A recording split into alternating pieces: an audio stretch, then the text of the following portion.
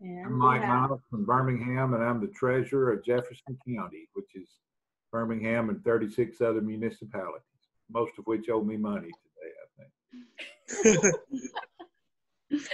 And my name is Jocelyn Broman. I'm a We the People alumni, competed back in 2006. I currently work on Capitol Hill for Representative Paul Cook of California. All right, if you'd like to introduce yourselves, please. I'm Kelsey Prater. I'm a junior from Clay County High School representing West Virginia. I'm Julia Holcomb. I'm also a junior from Clay County High School. I'm Tyler Cummings. I'm also a junior from Clay County High School, and this is our teacher, Mr. Phil Dobbins. Hello, welcome. Thank you so much for being with us here today. All right, so I will go ahead and read the question, and once I'm done, you can begin your statement. All right. Article 1, Section 4 of the Constitution provides that state legislatures can determine the times, places, and manner of holding elections for senators and representatives, yet give Congress the power to make or alter such regulations. What are the advantages and disadvantages of the uniform election process? What responsibility do state legislatures, state election officials, and citizens have in maintaining free and fair elections? What are the advantages and disadvantages of the trustee and delegate theories of representation as they apply to congressional districts? You may begin. In the Constitution, the framers gave states the freedom to set their election dates when they chose to do so. The election process generally starts in March with the primary elections, where nominees can campaign and gain support to be elected a Democratic or Republican candidate for presidency. Then in November, the general election is held for the President of the United States. Thanks to elections being around the same time for all the states, it allows the nominees to visit places across the nation and campaign. Also, when the elections are closer, people tend to focus on the nation, or more on politics and media at that time. Ballots are also mass-produced, and polls are more likely to be conducted while people are focused on government and elections. Some disadvantages of a uniform elections process is that it may work better in cities than in more rural areas in the U.S. Also, voter ID laws put some people at a disadvantage when it comes to voting. These voter laws require people to have identification and pay for the documents that are paired along with the ID. According to an ACLU poll, only 11% of U.S. citizens, or more than 21 million Americans, do not have government-issued photo identification. To understand each responsibility, we must first acknowledge the structures of state and local election systems with their relevance to Congress and our national government. If these said systems and states weren't constitutional or not fair for the citizens, then Congress can incentivize change. An example of such is the Help America Vote Act of 2002, which requires states to establish a uniform standard of what counts as a vote for in their specific voting systems. With that being said, we get into the responsibility of state legislatures that pass state law and state constitutions. This duty is controlled by them, and citizens would elect these legislatures with the hope in mind that they would make the voting process as fair and free as possible. They regulate elections at state level and local level, with various election officials at the state level being elected. With this power, state legislatures can pass amendments with the input of the governor and could possibly regulate how election officials are chosen and/or elected. Each of these systems can vary state to state, but elected officials who run federal elections within state and local counties, such as the county clerk, have the responsibility to preside over the elections and make sure that the process runs as smooth and fair as possible. This offers citizens a much easier path to vote. Voters themselves have a responsibility of electing said officials on the state and local level, and even have incentives in some states that allow them to propose their own constitutional amendments that can repeal or affirm election administration laws that are adopted by their state legislatures. When speaking of a representative democracy like the one in the United States, it is essential for the citizens to participate in their government. This means allocating time to vote for the best representative possible. In some eyes, such as one of the main promoters of the trustee theory, Edmund Burke, it is someone who is of an unbiased opinion, mature judgment, and enlightened conscience. Within this theory, constituents elect their representatives as trustees for their constituency. The trustees have a sufficient autonomy to deliberate and act in favor of the greater common good. This way easily deals with tyranny of the majority, since it is a form of representative democracy. It also allows for better judgment within the congressional district because this representative has more access to resources. However, the disadvantage of the system is that it gives less of a voice to the minority, since the representative would need to act in accordance with the majority to get elected for office. The opposite representation of this system is the delegate theory of representation. This is when the constituents elect their representatives to act as a voice of the people, and the representative exercises no autonomy. This system gives more voice to the people and allows there to be a deeper reflection of their will in the congressional district.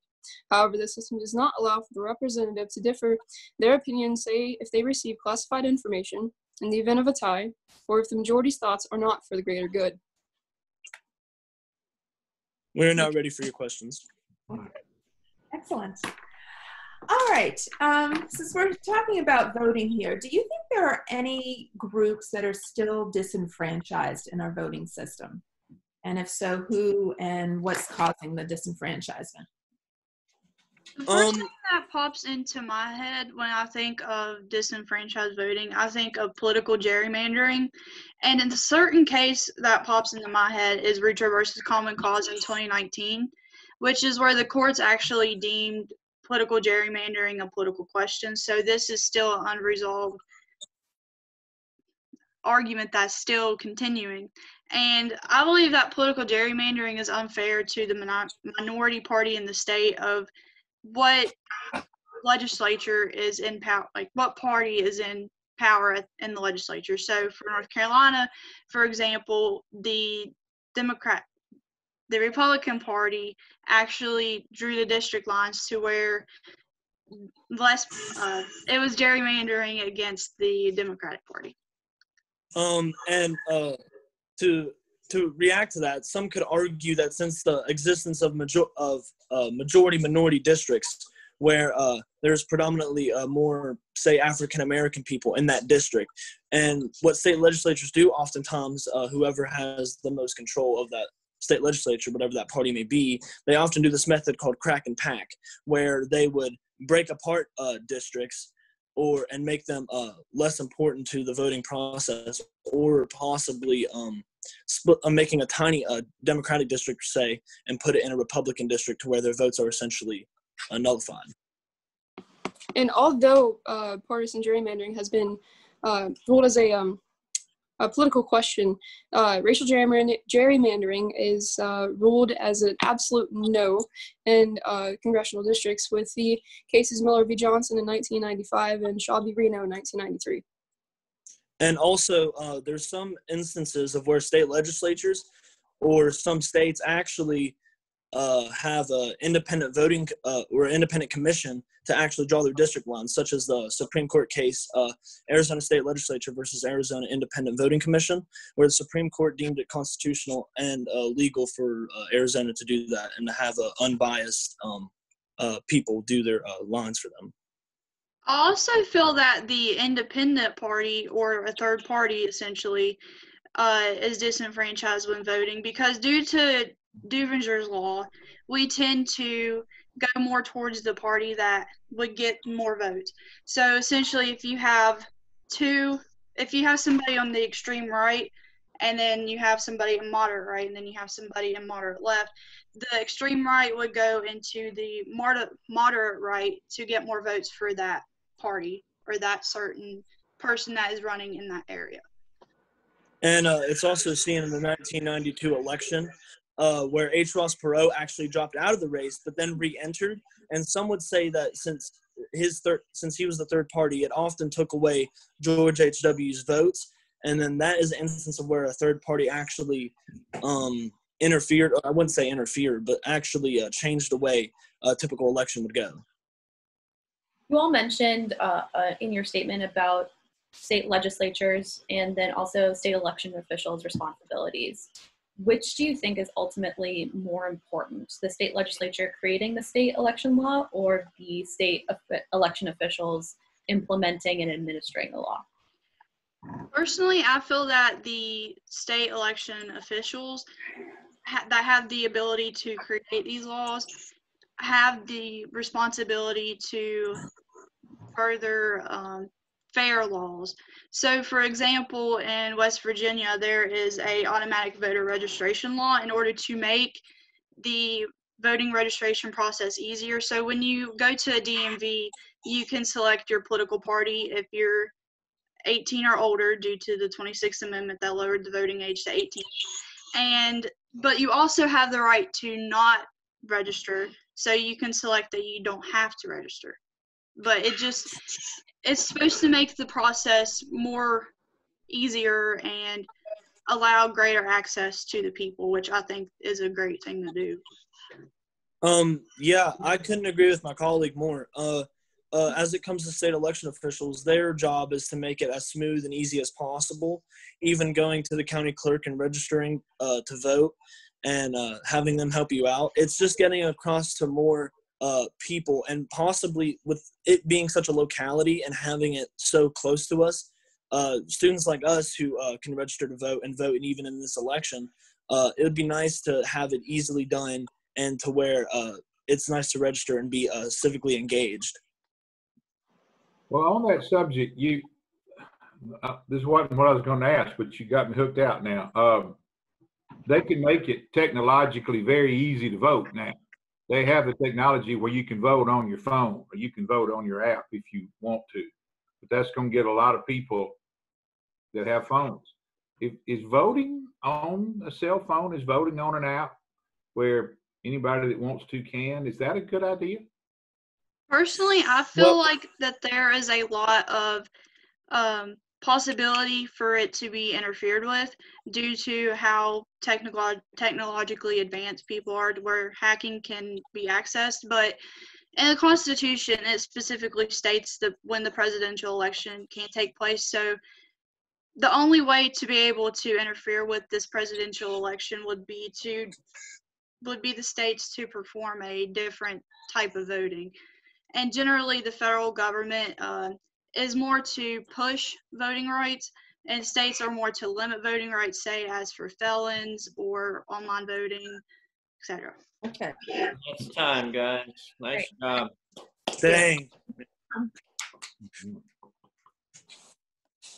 Thank you so much for your statement and for your response to the follow-up questions. One of the things that I really enjoyed, and we haven't really heard this from other groups, so I was really glad to talk about it, was the idea of gerrymandering and political gerrymandering, and you brought up racial gerrymandering. And with your discussions of the gerrymandering, I thought you did a really good job of connecting it to Supreme Court cases with your constitutional application there. You know, you brought up the idea of independents being disenfranchised, which is another thing we haven't really heard about so much. You brought up a lot of interesting things that we haven't really heard before. So it was a nice, refreshing conversation of some new topics. So I really enjoyed it. Yeah, I will echo that. I love that discussion. Hearing, talking about the political gerrymandering and then racial gerrymandering, and then talking about what the solution is, which is what one solution could be with the independent commissions, and bring up the Arizona case. That was a great discussion of all of that. And with my question of asking which is more important, state legislatures versus state officials, it is true, absolutely, that state officials have this responsibility to keep everything running fair, but you do have to wonder what happens if the underlying law is not fair. How then is the state official going to be able to implement something that may not be fair? So there is that balance in regards to, is it more important to create the law or more important to administer? And you guys did a great job of defending your point of like the need to have officials' responsibility to have a smooth and easy election. And that local aspect is also very important that we haven't heard from other classes yet today. But always dig a little deeper of whether it's going to be important to create versus the importance of like interpreting and actually putting into practice. So you guys did a great job of all of your discussion, and I loved your statement as well. Mentioned Burke in regards for trustees, and I'm always, as a fan of Edmund Burke, I'm always glad to hear his name as well. So thank you so much for a great presentation. Yeah, I just kept making the list. I agree. Francine, I thought this was the best mix of theory versus practical application maybe that we've heard today. The particular attention paid to the local officials and the power that they have in this. The Secretary of State can affect who's on the list, who's on the voter roll, but the local officials have an awful lot of impact on who actually gets to get there and who doesn't. the mention of the third parties as far as who's disenfranchised.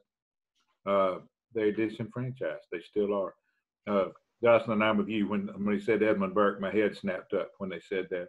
And I appreciated the common cause reference. Francine is our court case expert. When they used common cause, I did. Philip, I want to say this last thing, and that is that I think they get degree of difficulty points for having this many juniors on one unit. When I was a junior in high school, I was frantically trying to remember where my locker was, and these people are sitting here talking constitutional law with us at this early hour of the morning. This was, I think you can tell they hooked us out and got us going, and we were scribbling one note after another, which is a compliment to them and certainly a compliment to you. Thank you for bringing this team to us this morning. We appreciate it.